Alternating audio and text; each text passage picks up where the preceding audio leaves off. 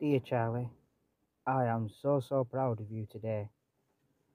You've had an amazing day at school. You got 13 out of 14 stars, and Monday is the most challenging day because it breaks up.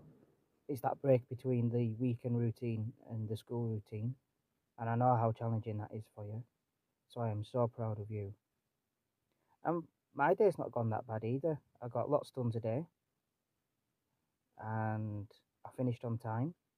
Although I don't really have a choice because I've had a telling off for not finishing on time.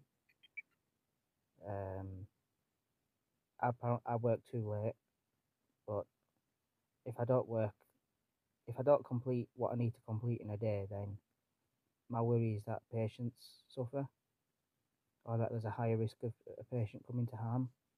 So I make sure, you know, everything's done.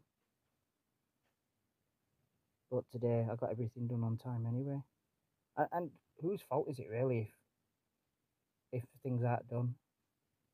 If I'm not, you know, so they're not bothered about me completing the tasks. They just want me to only work 7.5 hours a day because that's all I'm paid for.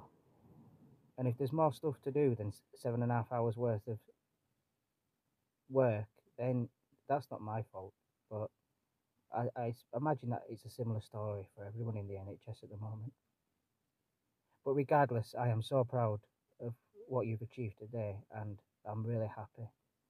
So well done.